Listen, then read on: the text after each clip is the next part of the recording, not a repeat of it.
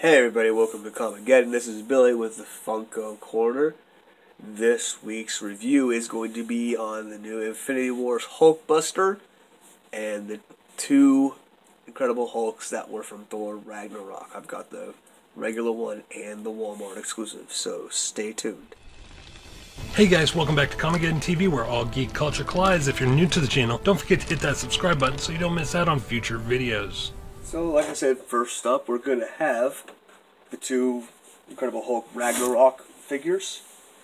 They are both labeled with different numbers. With this one is 249 and this one is 241. And they're basically similar. There's slight differences. It's like the helmet and the weapon, of course, but everything else is exactly the same. They're both baubles. They're not the fixed vinyl heads. You'll both have the same outfits, same gauntlets, just basically a different head and a different weapon. But they are both really, really cool looking. I like them both. And they both have some pretty good heft to them. This one has a little bit more just because of the helmet. That's right, isn't it? Yeah.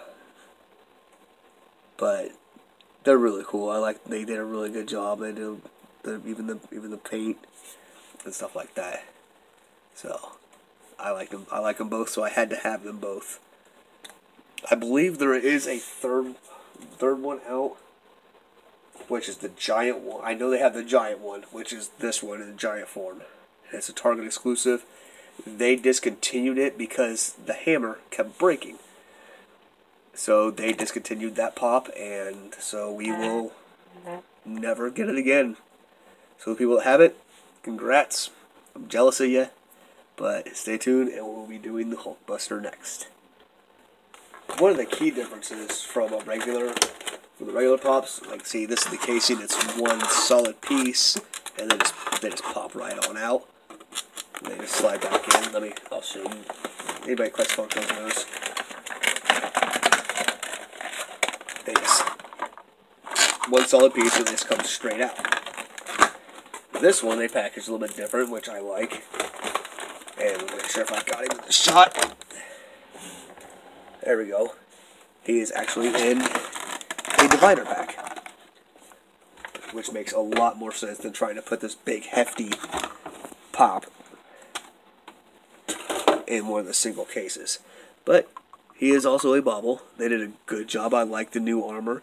I wish I had the original to show you the difference. But wow, he actually slides really good like that. Nope, he doesn't have any rollers on him. But he's solid, he's fixed. It's really cool. Got the jetpacks on him down here in his boots. They did a really good job with the detail on him. He even has a little, I don't know if you can see it in his hand. Right there, the blaster's in both hands. To show the repulsor rays.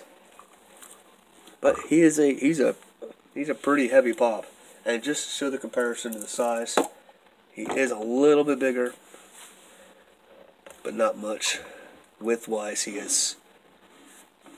Can't really do width, which, yeah, depth-wise, he's actually with the Hulks.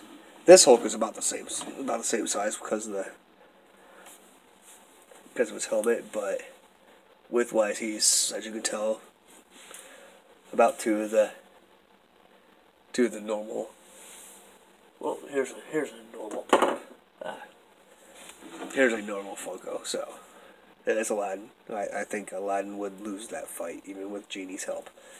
But I digress. But this is the Infinity War Hulkbuster, like I said. You got and the two Thor Ragnarok Incredible Hulks, the Walmart exclusive over here, and then the regular. But thanks for watching. Make sure to hit that subscribe button, hit the like button, put your comments down below, and stay tuned. Next week I will be doing another review. See you then. Stay cool.